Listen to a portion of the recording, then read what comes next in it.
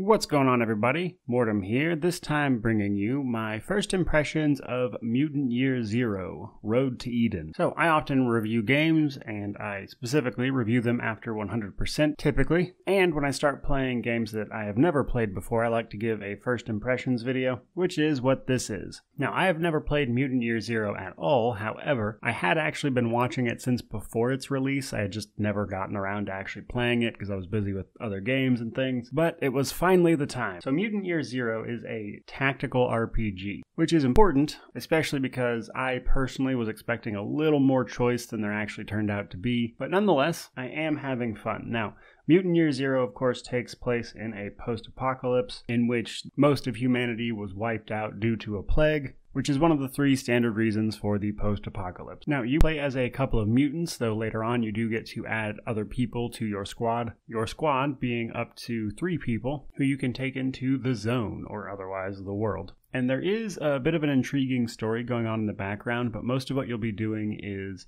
engaging in combat encounters or finding ways around set encounters, that type of thing. But it's an interesting blend of mechanics because there's a lot of stuff you can find, and when you're in town, there's people who can tell you about the world itself, and there's sort of this mystery going on, which is kind of the story more or less, about some different things that are happening and the specifics of what happened to the world before. But I will say, compared to a great many games I have played, and this is probably my biggest takeaway from this particular game, is that the progression and the combat itself is fairly simple for a tactical RPG. Now, that's not to say it's not fun, it's just a little more straightforward than I would have initially guessed. So each character you get has a mutation tree, which allows them to learn different abilities. They can have 3 abilities active at any given time, but each of those abilities has to be an active, a minor, and a passive, so you can kind of interchange those. You can get weapons, gear, and upgrade them accordingly. But the thing about combat in this game is that you can't rush in guns blazing, because it's just not going to work for you.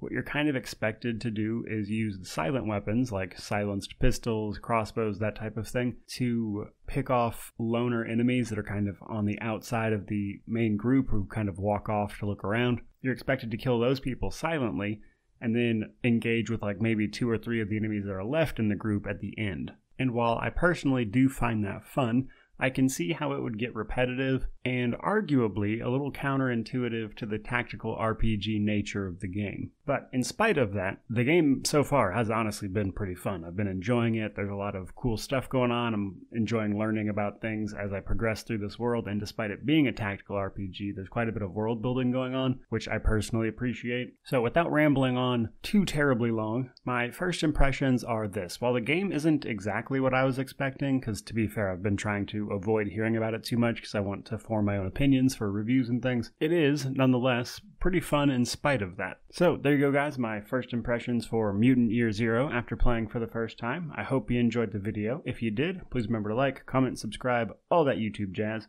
But regardless of any of that, truly, just thank you so much for watching. May you wander in wisdom and have an amazing day.